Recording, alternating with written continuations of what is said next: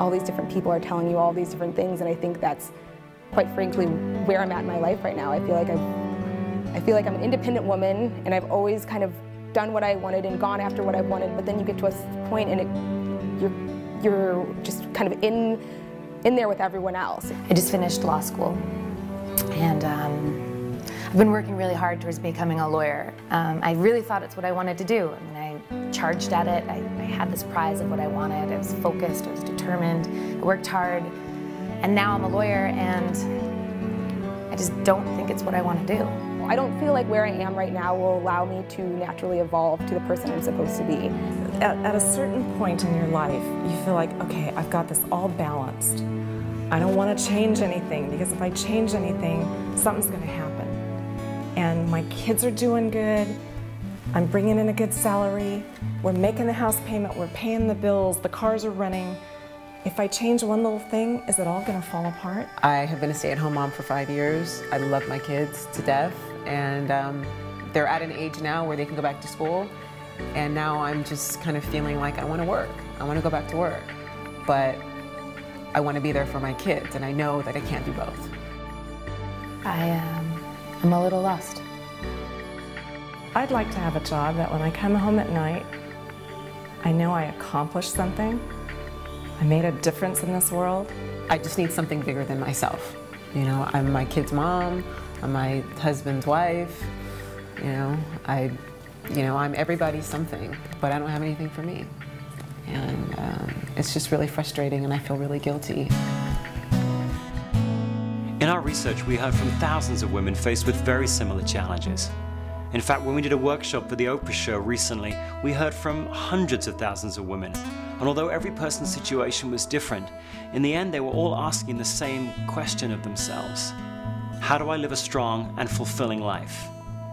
And these women weren't some confused minority. Most women are asking themselves that question today. In fact, recent research shows that although over the last 40 years women have gained for themselves greater rights and responsibilities and opportunities, influence, money, power, women today are actually less happy and less fulfilled than they were 40 years ago. I wrote this book to shine a spotlight on that paradox and help you know how to take control of your life and buck that trend. First, you'll take a test. It's called the Strong Life Test, and it measures you on 9 life roles. Now, you may play each one of these roles at some point in your life, but this test pinpoints your lead role, the role you were born to play, the role from which you derive the greatest strength and satisfaction in life. Next, you'll learn how to fully accept that role.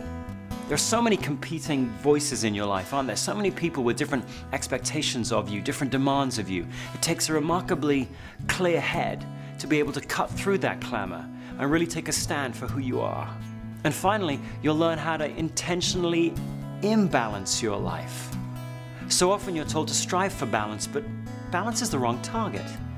Balance is almost impossible to achieve and not fulfilling when you do. You study the happiest and most successful women, and they deliberately pick out the moments in life that invigorate them and then tilt, target, imbalance their life toward those moments. You can do the same. You know, the cliched image of a successful woman today is that she's some virtuoso juggler, somehow able to keep all the different parts of her life in the air at the same time. But that's quite a sad image when you think about it, isn't it? Because the core skill of juggling is throwing, not catching. And if you spend your entire life as a juggler, you'll never hold on to anything long enough to really feel it.